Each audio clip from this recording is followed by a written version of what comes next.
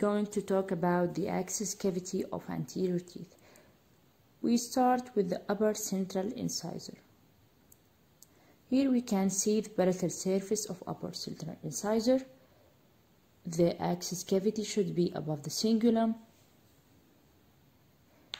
We start with high-speed handpiece and small rounded burr to make small drop. The burr should be angled 90 degrees to the palatal surface, then rotate it to be 45 degree angled.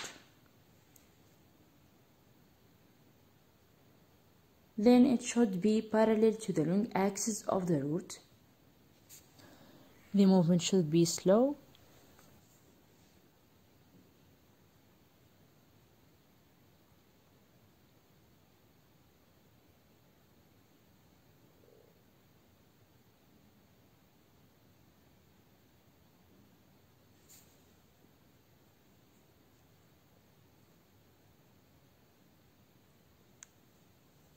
Penetration continues until the roof of the pulpit chamber is penetrated.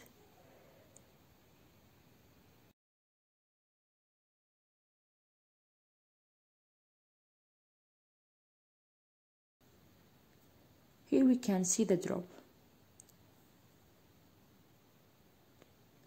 Then we deroof the pulpit chamber by stroke movement to remove all unnecessary dentin that may cover the pulp tissue of pulpit chamber and to facilitate the instrumentation step after access cavity step. We check the axis of instrumentation to the canal by K-file number 10.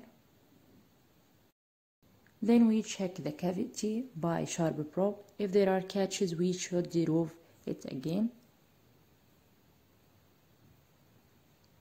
By stroke movement, which is in-out movement, we catch the unnecessary dentin or the step and then pull it out.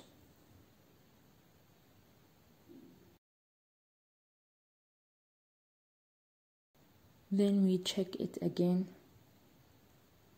If there are catches, they should be removed.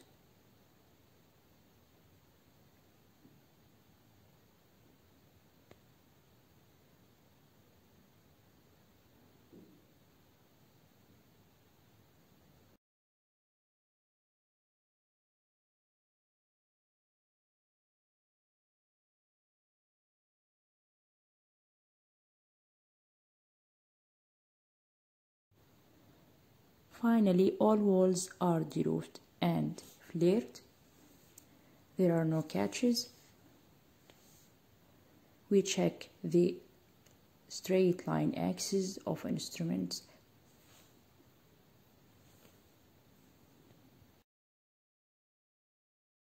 We can see the triangular shape of the access cavity.